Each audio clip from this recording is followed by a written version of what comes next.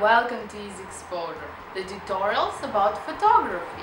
And this lesson is about photographing the moon, since a lot of you were asking me about that.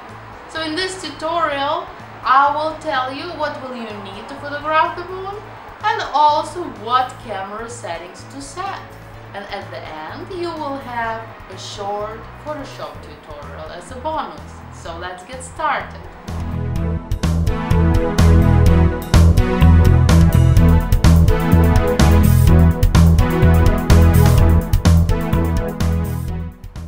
The timing is important for photographing the moon. You know that you don't get a full moon every single night. Also, you want the sky to be clear. Use a tripod. You want to avoid any camera shakes so your moon is as sharp as possible. Even if we want to use a really slow exposure, you will still want to use the tripod because we're going to use a long telephoto lens. And to get the best sharpness with this lens and also focus with this lens is easier with a tripod. Cable release is also a good idea. If you don't know how to use the cable release, please watch my video about night photography. As I already said, to photograph the moon you will need a telephoto lens, at least 200 millimeters or longer. It all depends on the timing. Sometimes moon is closer to Earth and it's bigger, and sometimes it's further and it's smaller.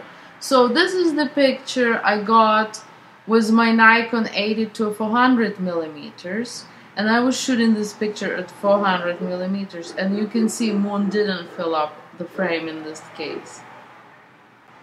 This is the same picture, but I cropped it in the post-production. So you can also shoot the moon with a shorter lens and then crop in post-production, but of course it's better, you can get better details with a longer lens. Because we see moon during the night, you might think that photographing the moon is like photographing a night scene with a slow shutter speed, long exposure, but this is actually not true.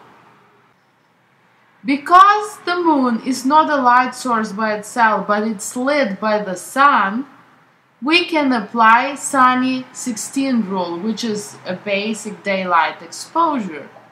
So your starting point can be sunny 16 rule, and I have a separate video about sunny 16 rule if you want to watch it, if you didn't see it yet. So based on sunny 16 rule, you will use ISO of 100, f16, and shutter speed will be 1 over ISO, which can be, if your ISO is 100, it can be 1/125th of the second. But very often this exposure can be a little bit too dark for a moon. So if you take a picture and it's too dark, try to use f11 or f8. Some people even call this rule Looney 11 or Looney 8 rule. And this is pictures I took with different exposure. As you can see, at f16 moon is a little bit too dark. And this picture is at f11 and this one at f8, which I think came out the best. So just try different exposure, experiment, you know what your starting point is, and then you can adjust from there. Also, while you're taking pictures of the moon, you will need to use a manual focus. You can also try to focus in live view. If your camera has a live view, it's easier to zoom in live view and you can see better if you're getting some details of the moon.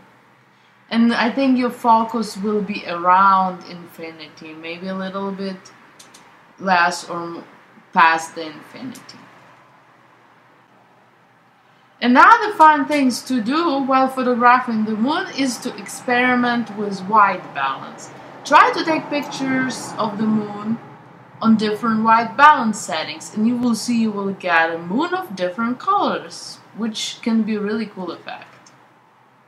So here are some examples of the moon with different white balance. This one was taken on auto white balance. As you can see, it's kind of black and white, a little bit boring.